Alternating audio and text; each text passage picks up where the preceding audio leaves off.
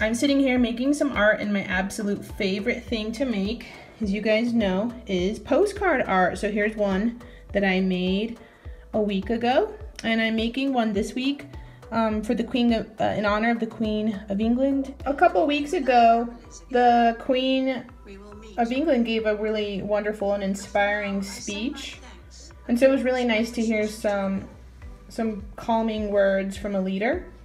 And so that was the inspiration for my postcard art. I found this picture of her in a magazine, and that's how I decorated it. I don't know if you guys remember me in class just showing you a big collection of ones that my students have made over time. All it is a piece of 4x6 paper.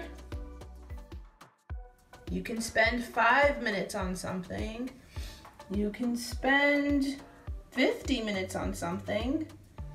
And what I love about this project is it's not about how much time you spend, it's just about really just making something that you're proud of.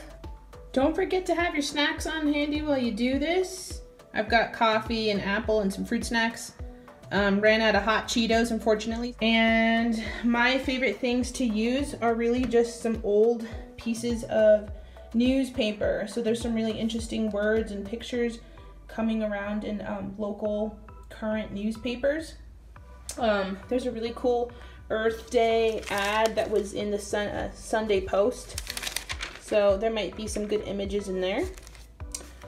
Picked this up at the grocery store when I was buying the essentials. So there's some really cool images in there.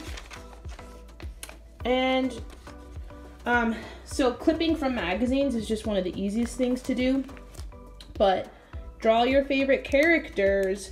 I had a student who kissed her paper with all her favorite lipstick colors. Use your imagination here, have fun with it as always.